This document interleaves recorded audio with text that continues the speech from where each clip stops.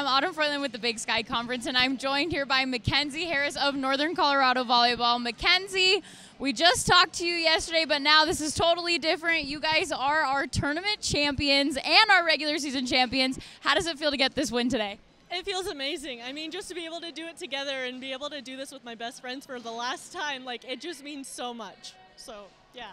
And you said your best friends. I mean, what is so special about your teammates?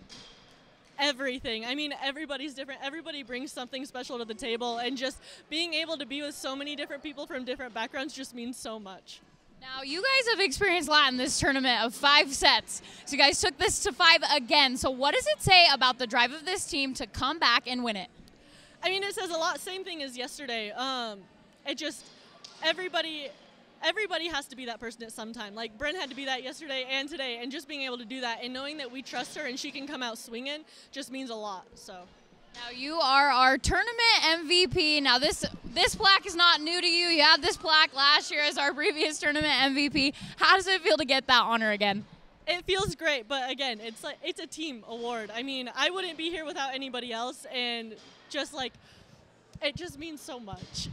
Mention your team. Now, you guys are now back-to-back tournament champions. What does it take to do that back-to-back? It takes a lot. It takes a lot of time. It takes a lot of effort. It takes a lot of focus. And just knowing that everything that we've sacrificed and everything that we've gone through for the past year paid off, it's so fun to see everything finally come and play out.